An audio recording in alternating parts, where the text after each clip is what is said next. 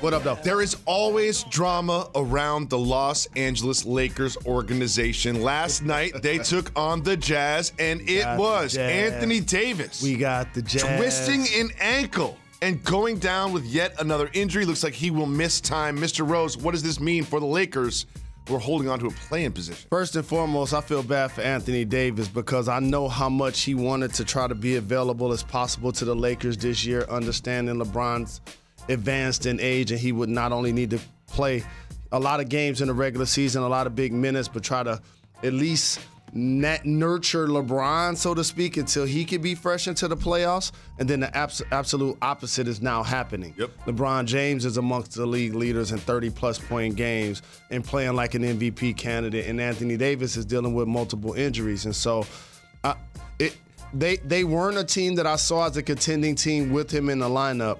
They're going to be the play-in Lakers this year either way. Yeah. And so now all of a sudden, can a healthy AD, if he's able to come back, and I love the emergence of Monk, and Russ made some really good plays, and obviously the big three at the end by AR. And so there's some things that they can build on. You're going to get some guys back, and you still got LeBron playing dominant.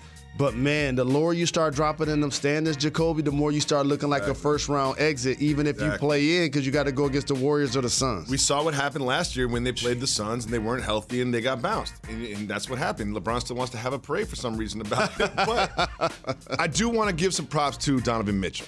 You know what I mean? Who, for the Jazz, it was LeBron who dragged his team across the finish line and got them the win. But Donovan Mitchell played really well last night again. In particular in the first half.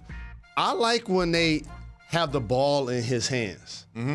And the thing about it, like, he's really herky-jerky.